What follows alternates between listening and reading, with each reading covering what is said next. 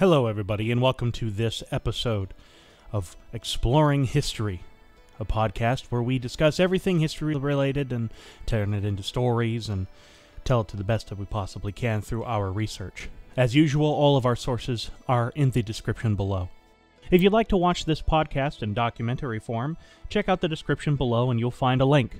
You can watch it there, and by doing so, you will be greatly supporting my channel, so we can put out more videos such as this.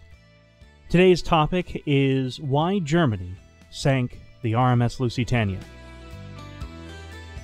During the years 1914 and 1915, the image most people had of World War I hadn't materialized yet. The battlefields on the Western Front were still fluid, trenches a couple of years off. Total war had not yet become a reality. Most civilians, soldiers, and even generals still believed that in the early onset of the war, a great, smashing victory would bring the conflict to a sudden end. Out to sea came the first foreboding clouds of total war, beginning with Britain's promised blockade of all German ports. This greatly frustrated Germany's ability to wage a continuous war, negatively affecting not just soldiers on the field, but civilians, blurring the distinction between the front line and the home front. Blockades were nothing new to war. In the 1860s, America had successfully blockaded the Confederacy during the American Civil War. What was significantly different was the sheer scale of this blockade against Germany. Years of military buildup had finally peaked, and those in charge wanted to see their new toys used. Germany's response to the blockade was to use their U-boats. The U-boat, the new terror of the sea. They knew they couldn't compete with the British Navy on a one-on-one basis, and their submarines might offer a sneaky alternative. These mechanical monsters had the potential to shift the balance of naval warfare in Germany's favor. This new style of warfare struck terror into the hearts of British civilians and soldiers alike. In reaction to Britain's blockade of Germany, German Admiral Hugo von Pohl, commander of the German High Seas Fleet, declared the following: "The waters around Great Britain and Ireland, including the whole of the English Channel, are hereby declared to be a war zone. From February 18th onwards, every enemy merchant vessel encountered in this zone will be destroyed, nor will it always be possible to avert the danger thereby threatened to the crew and passengers. Neutral vessels will also run a risk in the war zone, because in view of the hazards of sea warfare and the British authorization of January 31st of the misuse of neutral flags, it may not always be possible to prevent attacks on enemy ships from harming neutral ships. Navigation to the north of Shetland, in eastern parts of the North Sea, and through the zone of at least 30 nautical miles wide along the Dutch coast is not exposed to danger." One such U-boat was the type SM U-19 model produced in 1913. Only 4 were built: the U-19, the U-20, the U-21, and the U-22. Its length was 210.5 feet long, with a beam of 20 feet, and a draught of 11.8 feet. They comprised of 35 personnel. On the surface, they had a top speed of 15.5 knots, and while submerged, that speed was reduced to 9.5 knots. Their maximum depth was cleared to 164 feet below the ocean's surface. They had 4 500mm torpedo tubes, 2 in the bow and 2 in the stern. 6 torpedo reloads were carried. When surfaced, the U-boats were also armed with a 66mm deck gun and an 8mm machine gun. The overall idea was to retaliate against the British for what they were doing to Germany. These U-boats would target any supply ship going to and from the British Isles. Due to the Type U-19's limited range, most of these submarines clung to the British coast. Their total range was 11,200 miles when surfaced and only 92 miles when submerged. Thus, the U-boats stayed relatively close to the British shores. Amidst all this was a young and eager officer of the Imperial German Navy, Captain Lieutenant Walther Schweiger. Signing up in 1903, he was one of the first to experience Germany's experimentation with U-boats. He eagerly embraced it. With the outbreak of war in July of 1914, Walther Schweiger was promoted to captain lieutenant and given a new assignment. December 1914. Captain Lieutenant Walther Schweiger assumed command of the U-20, quickly establishing himself as one of the most ruthless and successful U-boat captains in the Imperial German Navy within just a few weeks. He sank the first 3 ships he encountered heading to Britain, without hesitation and without mercy, and the crew readily obliged. All 3 were small merchant vessels. Having been captain for only a few months, Schweiger earned his reputation. By many accounts, he was ruthless in battle, but as a captain, he was fair, just, and friendly with his crew. Such attitudes were indispensable in many respects while operating on a U-boat, such as the U-20. Camaraderie amongst the crew wasn't just expected, but necessary. These men would spend countless weeks on the ocean, patrolling, stalking, hunting their prey. After sinking his first 3 ships with the U-20, he and his crew came along their new target. He gave the order to dive, the submarine obeying, lowering itself to periscope depth. Here, Schweiger observed the enemy vessel, noting it was painted white with red crosses, meaning it was a hospital ship carrying sick and wounded soldiers back to Britain. Captain Lieutenant Schweiger didn't hesitate. He ordered a torpedo fired, considering this hospital ship just as much a legitimate target as a merchant or war vessel. The torpedo missed, likely due to a malfunction. This incident propelled the U-20 into notoriety as one of the most infamous U-boats of the war, making headlines across the Entente and Central Powers. Schweiger was far from the only German U-boat commander with such ruthless intentions. The targeting of civilian vessels and hospital ships further antagonized neutral countries against Germany. The most notable and important of these countries was the United States, a nation the Central Powers were eager to keep neutral, but the Entente wanted on their side. With the rapid advancement of both civilian and military technology, the distinction between both blurred considerably. This quickly made adhering to the Declaration of Paris, signed in 1856 by both Germany and Britain, complicated. A piece of the treaty known as the Cruiser Rules outlined the proper safeguards between civilian and military naval targets. Article 1. No merchant ship transformed into a war vessel can have the rights and obligations attaching to this condition unless it is placed under the direct authority, the immediate control, and the responsibility of the power whose flag it carries. Article 2. Merchant ships transformed into war vessels must bear the distinctive external signs of war vessels of their nationality. Article 3. The officer commanding must be in the service of the state and properly commissioned by the competent authorities. His name must appear in the list of officers of the combatant fleet.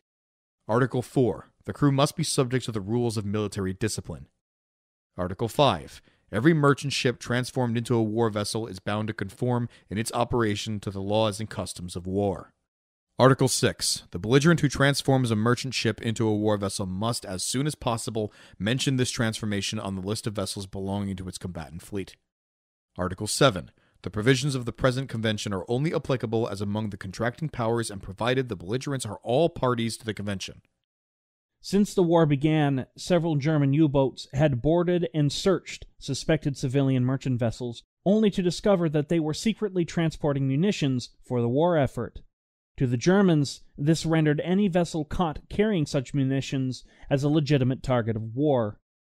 With the advent of both submarine and air warfare, the ability to fine-tune differences between military and civilian targets on both sides was greatly hindered, and it was all but inevitable that civilians be caught more and more in the crossfire.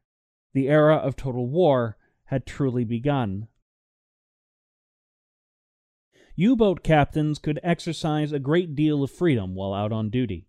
One U-boat captain described the prevailing attitude and conditions among the officers and crew. Quote, "The submarine commanders had to be given freedom of action as the authorities back home were never in a position to ascertain accurately what military and nautical conditions the submarines would encounter in their field of activities." At 6 a.m. on Friday, April 30th, 1915, Schweiger briefed his crew on their new assignment. Their general orders read as follows, quote, "Large English troop transports expected starting from Liverpool, Bristol Channel, and Dartmouth. Get to stations on fastest possible route around Scotland. Hold as long as supplies permit. U-boats to attack transport ships, merchant ships, and warships. The U-20 set sail as directed, and their latest hunt began. May 6th, 1915. The U-20 was operating off Ireland's southern coast. The day was extremely foggy and overcast. Early in the morning, the U-20's crew sighted a large steamer, the Candidate. Because of the fog, Captain Lieutenant Schweiger had a difficult time deciding if the ship was neutral or not. He fell back on his doctrine of prior engagements. If in doubt, attack. He initiated a surface attack using the 66mm deck gun. He said, quote, "There was little danger to our boat as being rammed or fired upon," referring to the terrible fog. The steamer managed to slip away only momentarily, the U-20 skillfully catching up to it. The Candidate's crew then began to abandon ship, and Schweiger fired a torpedo. He then had the U-20 sail away, leaving the steamer's crew to fend for themselves in the Atlantic. The hunting on May 6th had yet to be completed. They again spotted the thick black smoke of a steamer, and Schweiger ordered the ship sunk. The ship's name was obstructed, and it flew no flags. The U-20 fired a torpedo, striking its target, sinking the ship. Later, Captain Schweiger discovered the ship was named the Centurion, the sister ship of the Candidate. The U-20 had just sunk 2 more ships, and Captain Schweiger ordered his ship to dive. He began to take inventory. How many torpedoes did he have left, and how much fuel? As Schweiger thought, they were low on both. With only 3 torpedoes left, and the U-20's fuel supplies falling below 40%. It was standard procedure to keep a couple torpedoes for the journey back to port. Here, Schweiger made one of the most fateful decisions of the war. He decided the U-20 could use 1 more torpedo before they abandoned their patrol. And with his decision made, the U-20 remained, hunting along the Irish coast for any and all incoming targets. During this patrol, the U-20 intercepted a radio message. They learned the RMS Lusitania was sailing toward their patrol area from New York. The timing could not have been more perfect. Schweiger ordered that the U-20 remain on patrol for another 24 hours. At 5:00 a.m., Schweiger surfaced the U-20 to see a cold and foggy morning. Visibility was extremely limited, just as it had been the day before. By 10:00 a.m., the fog had then cleared, revealing a bright and beautiful day, visibility unlimited. It had just turned 1:20 p.m. Watchers observed black plumes of smoke in the far distance, described by Schweiger as, quote, "a forest of masts and stacks." They must belong to several ships. Then I saw it was a great steamer coming over the horizon. Schweiger then ordered to dive to periscope depth, the crew following his orders. They now did what U-boats were best at: stalking, moving into position, waiting for the perfect time to strike. Captain Lieutenant Schweiger knew that should the U-20 be spotted, the massive steamer could easily outrun her. And he was absolutely correct. At their fastest, the U-20 could only travel up to 9 knots while underwater, 15 knots above. If indeed this was the Lusitania, she was renowned for her high speeds, nearly reaching 27 knots. Schweiger would have known this, thus his crew and he would need to approach with great caution. If the U-20 was spotted and the Lusitania began to run, Schweiger and his crew had no hopes of sinking her. Even if she changed her trajectory, they'd lose their upper hand. They'd have only one chance to sink her.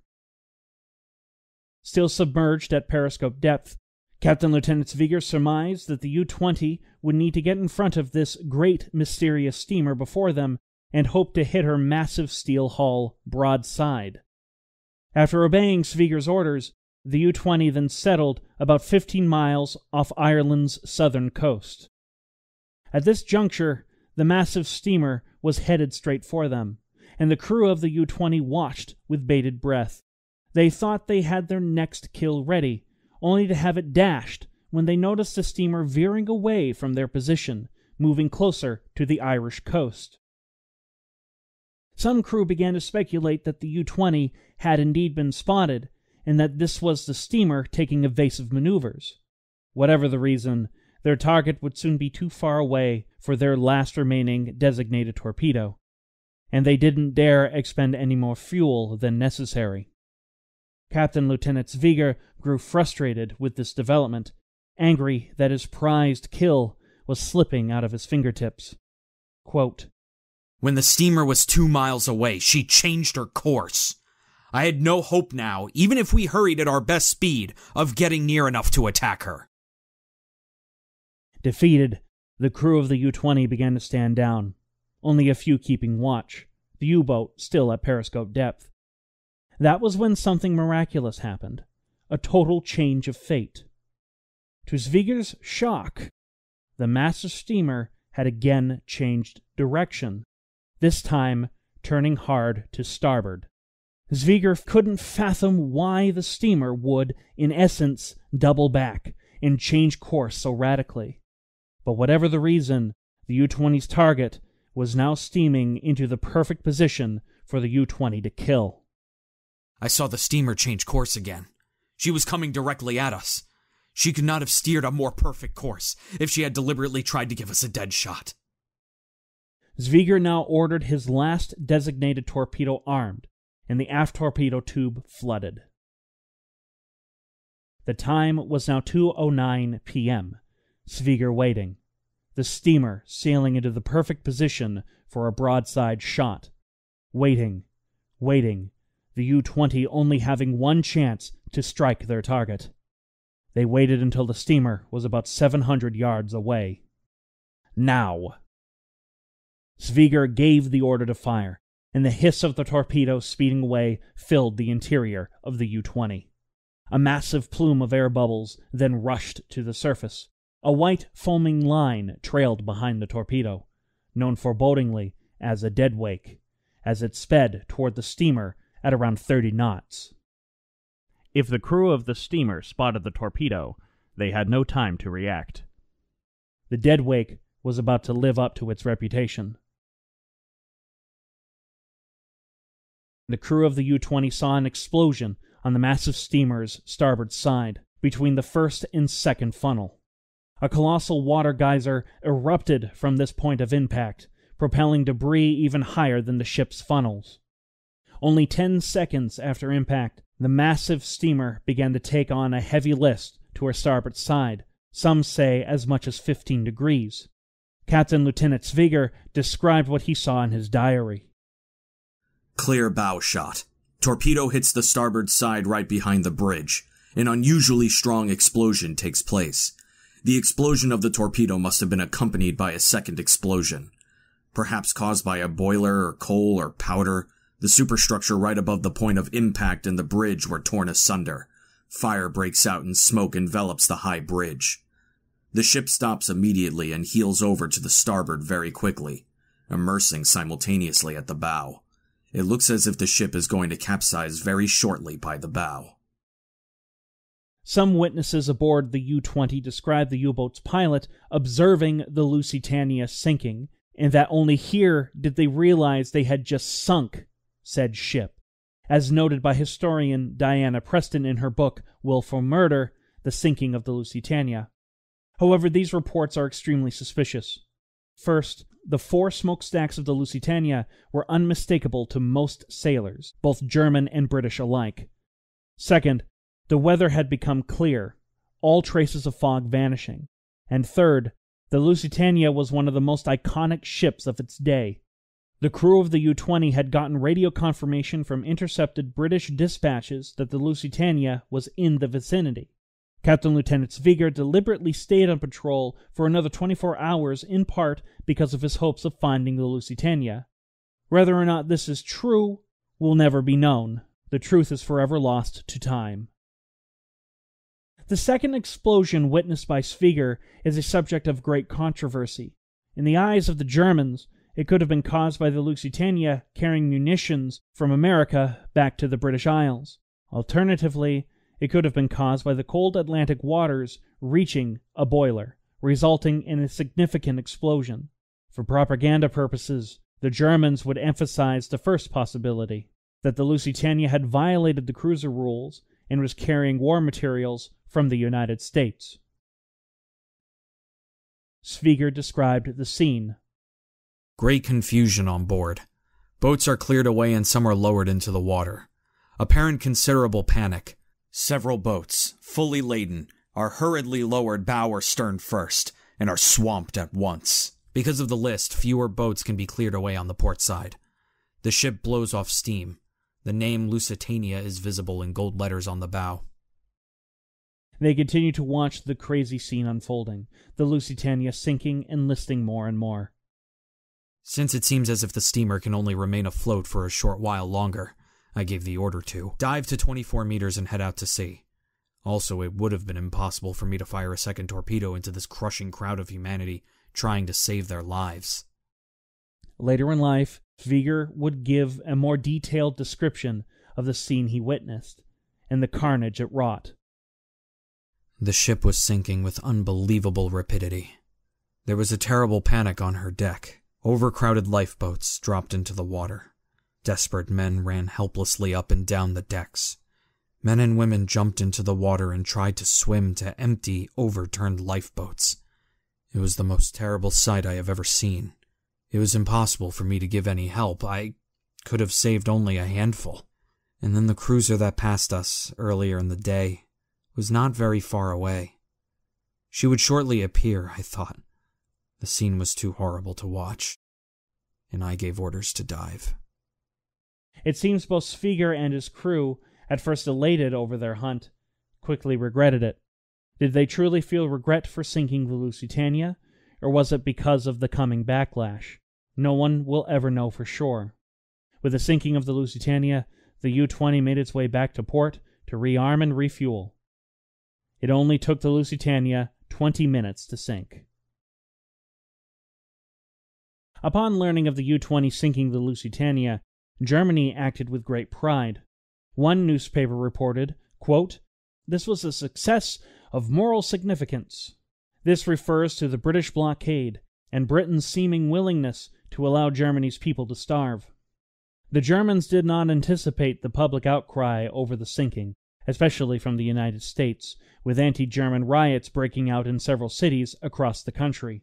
Indeed, the sinking of the Lusitania, with many of its passengers being American, drew condemnation from President Woodrow Wilson and brought the United States dangerously close to declaring war on Germany, the exact opposite of what the German government and military wanted. Meanwhile, massive protests against both America and Britain were underway, with rumors abound that the Lusitania was carrying the aforementioned munitions from America to Britain. Some rumors even proclaimed the Lusitania had been carrying Canadian troops, something the United States, Britain, and Canada vehemently denied. Germany's public outcry might compel their government to declare war on the United States. The result was a PR and international relations disaster on almost every front, and foreign attitudes for Germany soured considerably. Captain Lieutenant Schweiger was then ordered to report to Berlin to give his report, where he was treated either with a cold shoulder or harshly in response to his actions. It became clear to him that his decision to sink the Lusitania had done more harm for Germany than good. Schweiger had even been told to lie and to play down some of the vessels he sank in order to help smooth over foreign relations. As a result, he harbored bitterness toward the German Admiralty and the government. To him, Germany should publicly claim the Lusitania's sinking a great victory, and he thus considered any other stances as being cowardly. Nevertheless, Schweiger was able to keep his command of the U-20, and the U-boat was again set out to sea. Then, in November of 1916, over a year after the sinking of the Lusitania, the U-20 reached an anticlimactic end. Because of thick fog, the U-boat accidentally ran aground off the coast of Denmark. Captain Lieutenant Schweiger and his crew put up a great effort to try to get her afloat, but to no avail. Schweiger made the decision to destroy her, rather than let the U-20 fall into the hands of the enemy. He knew the Entente would take great pride in getting their hands on the U-boat that sank the Lusitania. Upon returning to Germany, Schweiger was given command of the U-88, a faster and better armed U-boat compared to the U-20. Despite the reputation he had acquired, in July of 1917, he was awarded the Pour le Mérite, the highest honor a German naval officer could get. Evidently, he had succeeded in sinking over 190,000 tons of Allied shipping. Many described Schweiger as having undergone a metamorphosis since the Lusitania affair, describing him as solemn, reflective, and sickly. Some even suggested he garnered a form of shell shock. Just 2 months after receiving his award, Captain Lieutenant Walther Schweiger was killed in action. The U-88 was sunk by a heavily armed British merchant vessel, the HMS Stonecrop. All hands were lost. However, this is just one of many perspectives on the Lusitania's sinking. The story of Captain Thomas Turner, the Board of Trade's investigation and subsequent hearings, the truth about the Lusitania's cargo, and more, paint a complicated, messy picture. Part propaganda and lies to bolster the war effort, and part horrific foreshadowing to unrestricted submarine warfare and the progression of World War I into total war. The whole affair was not clear-cut in black and white, instead an ugly, ugly shade of gray. This has been why Germany sank the RMS Lusitania. As usual, all of our social media is in the description below. If you would like us, subscribe, follow us, share us around in groups. It would do us a great favor and make sure that more history podcasts and documentaries such as this can continue to be made. As usual, this is your host, Adam Noyes, and thank you very much for listening.